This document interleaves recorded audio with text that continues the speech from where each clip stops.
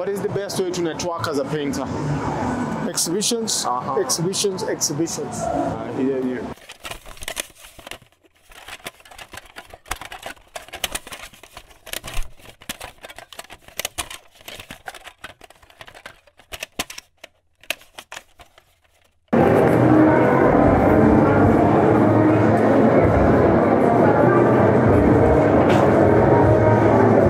So is it a common thing to start with the blue then red or just on this one? I usually put a background color, just like purple, brown, pink. It helps when you're finishing the picture. There are no spaces. I get that. Yeah. So you paint on color? Yes. I get And then also it makes the picture stronger because you have to put, if you're putting another color on top, to cover this one you have to put quite thick. If you're working from a white canvas, your color is very weak. Yeah. I get what you're saying. Does this differ from any? Is it any different from how if I wanted to like start painting digitally? No, it's the same. The same. Yeah, I've seen guys also doing the same way. Paint is the same. Yeah. The same. They put a background color and then they start coming out. Yeah, I've seen that. Nice.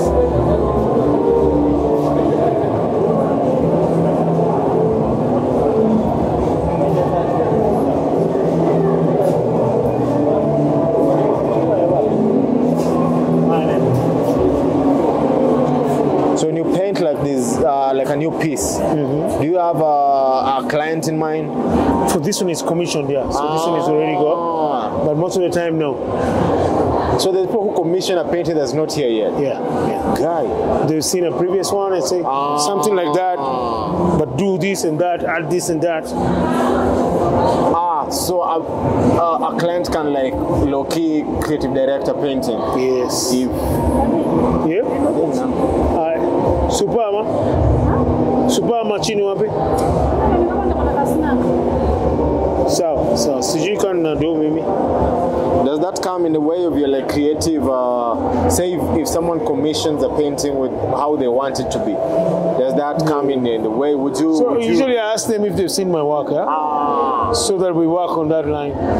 It doesn't have to be very different. Because then at least it's, I get what you're saying, I get what you're saying. So I don't suffer. I don't suffer by them telling me do this, do that. Also, but by no ways you are, it's like democratic with the client almost. Yes. Okay.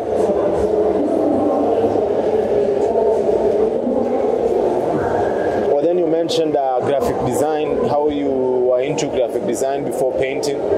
Yeah, could you just expound that for us as you... Yeah, graphic design is dealing with the client with the instructions. So graphic design taught me how to handle the client, how to show them instructions and things like that. Making them think they've told you what you want, you make them think that's what they've told you.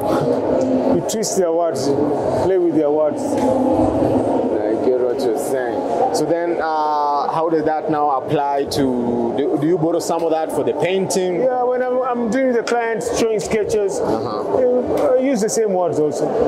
Because some of this sometimes starts from sketches and stuff like that.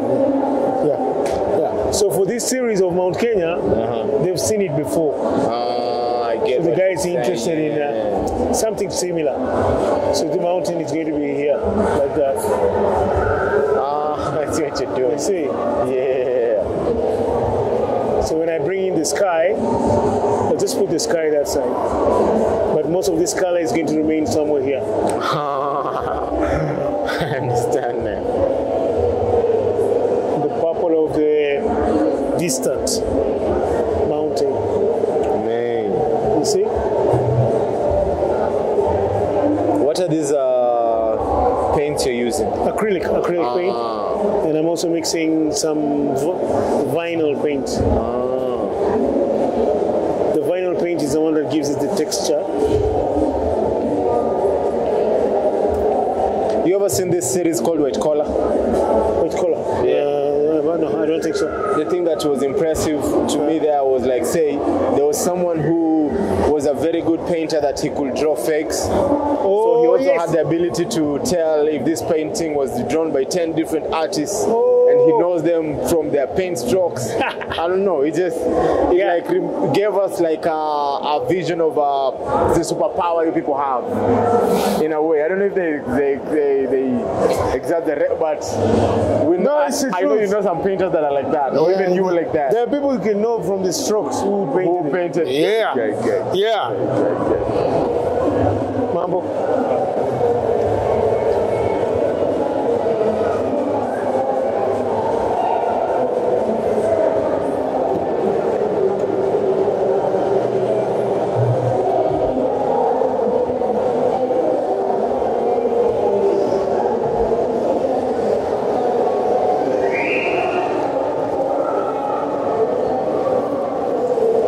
Sinza Kena, unamjua Kena? Anakuanga na crew inaitwa BSQ au fanya magrafiti sana. Tena mwenye hata hiyo. Ndio niko na mbele mazee jana yeye pia alienda Australia. Mjui mazee wako na festival fanyika huko. So jamaa chaenda hiyo festival.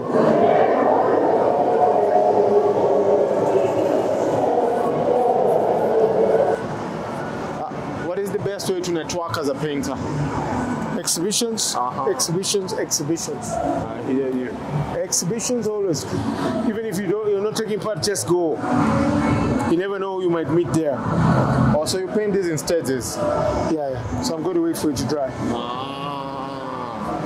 Because here I'll leave some of the purple, but also I need a greenish here, and then the ground.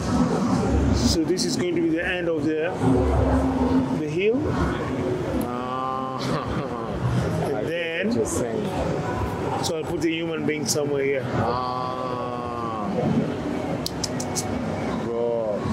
And then some trees also will be here. But the mountain is the most important part of the painting. Mount Kenya. How do you manage as a digital artist? How do you manage to work without undo? Without that? Undo. What the way? You just paint over it. For painting it's easy. You just paint over. It's better than pencil.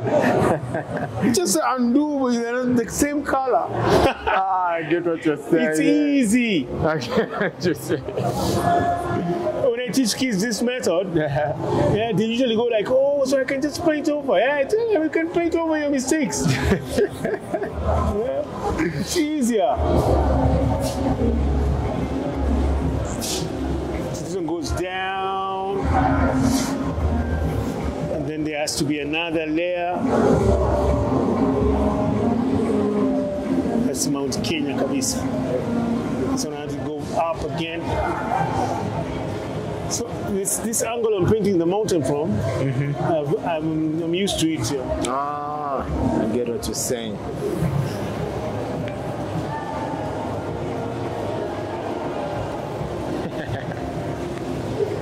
So our undo is just work arangi to that. I get what you're saying. So I was telling you my paintings are half done. So this one, you see the background color? Yeah. It's this one, just red, orange, and a bit of blue. I get it. So what I did, I just painted negative space, the sky, and then I left it to appear again. Okay. The person, I painted here, I painted here, but this is this background color. The shadow is the background color. You understand? I get what you're saying. Yeah. It's inside here. Where the shadow is, I have not painted again. I've only painted the lights now. Okay. I know what you're saying. It's the same way the camera takes the color and the shadow. That's how I'm painting now. It's half a painting. Bro, I know what you're saying. But before I used to paint everything. I would paint those houses different colors, everything. But now, I just walk around where I think it's necessary. What does that come with experience? What is that? Yeah, laziness and experience. They say the best ones are the laziest, bro. Yeah, you just this one I did a live. It was live also on Namor. Whoa. And it took me 3 hours. I thought it was going to be the whole day. When it came here, I was stoking and just doing strokes. I came back, and it's finished. You can see most of the background. Bro, and it I didn't cover. I didn't cover. You understand? You are getting it. This is the background. You can see me the blue a bit. I've not painted there. I've not painted all this. I've not painted this hand. But then I've just done the it comes out as a style, bro. Yeah, it comes out like you, I don't know. Because I know you mentioned it like you don't plan it, but it's like a plan. I don't know. The first time I did something like this, there was an exhibition coming and I forgot. So the guy coming to take the work, he comes one day before. He tells me, are you ready for the exhibition? I say, I think so. He left like this. I did the background, did the sketch. I started a bit, I went home. The next day I was supposed to come early and do the painting. I got late, of course. Matatu came late. I was coming by train that day. And then I started doing the light first. I went for tea, came back, he was there. And he looked and said, fantastic, can I carry? I told him, okay, you can carry. Holy snap. At 3 in the afternoon, he calls me and says, the show is starting tomorrow, but we've sold the pieces today. Can I get 2 more tomorrow? And then I just did that. No way. So the person who bought the other ones, the husband is a fine artist. Very fine. But she liked the looseness. Yeah. Bought it for him to go and see. Because it's always the mommy that brings you new style sometimes. Yes. When she's into invested, I say. And she was saying that he's been painting like that for years. So this one is finished now. This one I did last night. I want to do one more today. So I'll do this and one more like this today.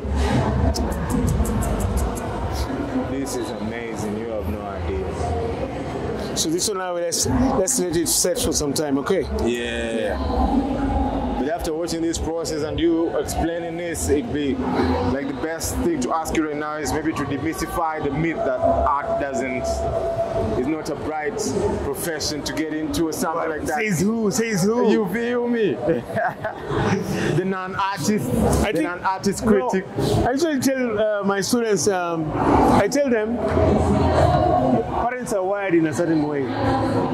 So, you just need to sit down and negotiate with them. It's a negotiation. I like how you say that. It's a negotiation. And that's what I did. I talked to my mom, I talked to my dad, and then they decided, okay. They gave me 2,000 more. Don't come back again. And that's how I started.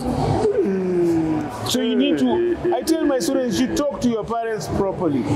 Explain to them what you want to do. I usually even tell couples, whether it's a musician or artist, you don't need to like their work. You just need to know their direction, where they're heading towards, and support that. Don't say, you sing reggae, I don't like, no. You sing reggae, sour. Which direction do you want to go? That's how you're supporting the artist. You don't need to like their work. You don't need to. That is powerful. And what best, besides now the parents in that situation, nice, now come to say, what's the best way for us, art fans, to support artists? Buy their work, my dear. Buy. No criticism, we should stop that. No, you should criticize. An artist who can't take criticism is not an artist. You need to take it. You need to take everything. If a small kid comes and tells me something like I don't like, I just listen. From there I can learn something also. So if you take it like that, then it opens up more doors for work for you. I mean, some people tell me don't draw women in jeans. Why? And the person is putting on jeans at the same time.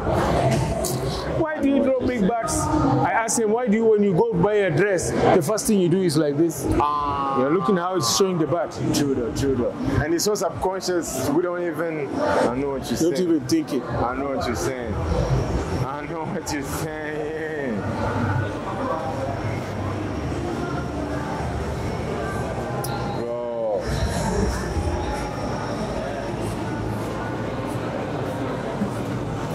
Does painting on a smaller canvas limit you as compared to a bigger one? It's more intense. You feel more intense. When I started doing small ones, you feel more tired. I get what you say. I've never. It's like controlling you. I've never thought that. But when I started doing small ones, I understood why they made them, like those mini screens, tabs. It feels very personal. Yeah. when some people hang it in a, like low level. Yeah, it's a personal piece. Because I'm even thinking when I start collecting, I'll start with the small ones for the kitchen pieces or something. Yeah, things like that. Just as you learn. And also a lot of people, it's like cool now to invest into art, as in buy art as a collector. It's like a cool thing, but people don't know how to start. Maybe if you can just break it down. I think you just start with what you like. Don't go too complex in the beginning. First, you do what you like, and then later on you can start learning different things. They start growing on you. What you like. It's just like buying a shirt. Just like a shirt. Nice. And you mentioned something about an artist has to maintain his perception in society for his work to also maintain like his stock value. Yeah. Could you just break that down for us in a way? You just maintain like consistency, maintaining of your style, being regular, people to see your work, being relevant in the society, relevant.